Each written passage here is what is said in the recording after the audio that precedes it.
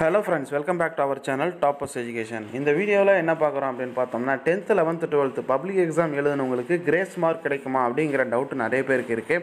So question டஃப்பாக வந்திருக்கு, புக்கில் இல்லாத கேட்டிருக்காங்க. ஸோ இந்த மாதிரி சுச்சுவேஷனில் கிரேஸ் மார்க் கிடைக்குமா அப்படிங்கிற ஒரு தகவலை வந்து நிறைய பேர் வந்து கமெண்டில் கேட்டிருக்காங்க. 12th கிரேஸ் மார்க் இருக்கா, 11th கிரேஸ் மார்க் இருக்கா, இன் ஃப்யூச்சரில் 10th வந்து கிரேஸ் மார்க் கொடுப்பாங்களா, ஃபஸ்ட்டு வந்து கிரேஸ் மார்க்னால் எதுக்காக கொடுக்குறாங்க அப்படிங்கிறத நம்ம முதல்ல தெரிஞ்சுக்கணும்.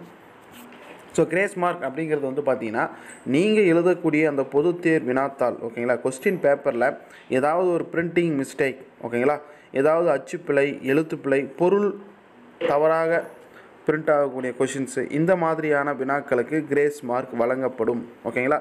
அது எப்போ தெரிவிப்பாங்க கவர்மெண்ட்டில் அஃபிஷியலாக? இப்போதைக்கு வந்து அந்த கொரோனா பாதிப்பு போயிட்டுருக்கு. எப்போ தெரிவிப்பாங்க அப்படின்னா கவர்மெண்ட் அஃபிஷியல் ஆன்சர் கீ வெளியிடுவாங்க ஓகேங்களா. ஆசிரியர்கள் வந்து இந்த பேப்பர் கரெக்ஷன் ஸ்டார்ட் பண்ணும்போது டீச்சர்ஸ்க்கு வந்து இந்த ஆன்சர் கீ வந்து தருவாங்க, கவர்மெண்ட் அஃபிஷியல் ஆன்சர் கீ ஓகேங்களா.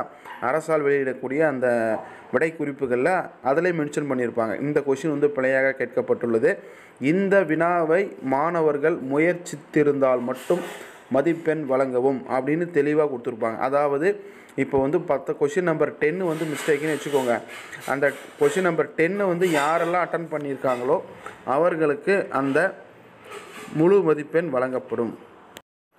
ஸோ அந்த கொஷினை வந்து யாரெல்லாம் அட்டன் பண்ணியிருக்கீங்களோ, அதாவது ட்ரை பண்ணியிருக்கணும், நான் வந்து கொஸ்டின் நம்பர் மட்டும் போட்டு வந்தேன் கொடுப்பாங்களா அப்படின்னா அது கொஞ்சம் டவுட்டான ஒரு விஷயந்தான்.